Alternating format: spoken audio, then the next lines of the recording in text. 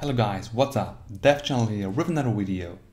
Today I'm going to show you how to use the SaveFileDialog within a C#.NET application.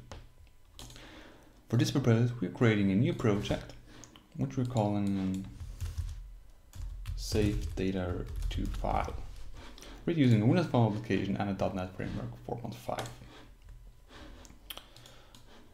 For our test application we are using a button which starts the save process and the writing process.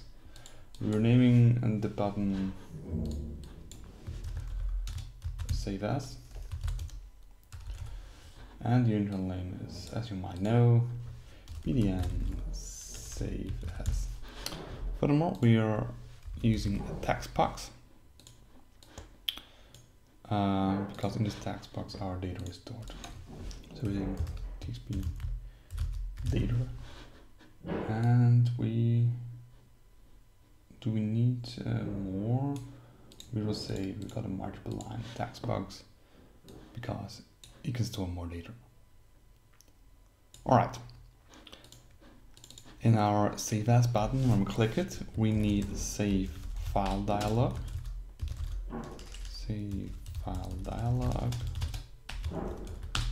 And as if you watch the OpenFileDialog, we are getting a dialog result after the dialog is shown, and we make an if clause if the SaveFileDialog show dialog returns a dialog result, and if the dialog result equals okay, we have press saved and we can use the file name.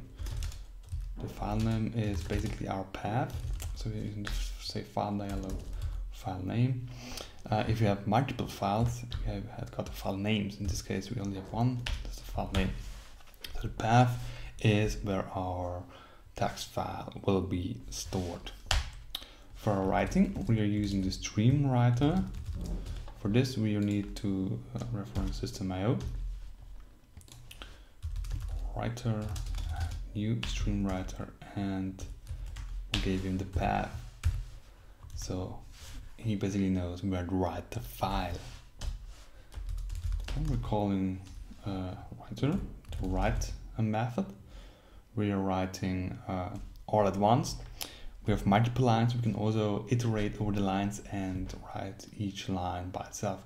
That makes sense if you got a huge file. For our purpose, write is enough.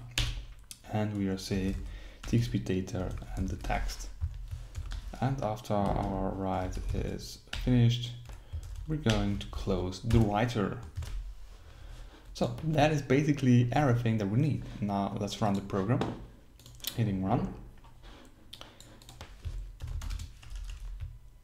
I am at test file and I am line 2.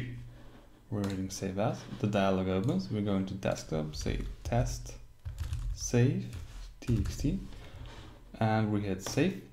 The program still runs, so we can do it multiple times, but that should be enough for us.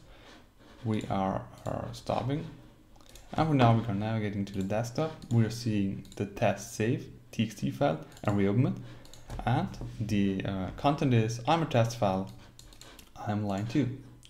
So guys, that is basically everything you need to work with SaveFileDialogs and save data to a text file.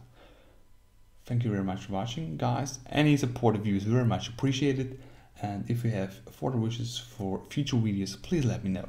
Thank you, guys. Bye.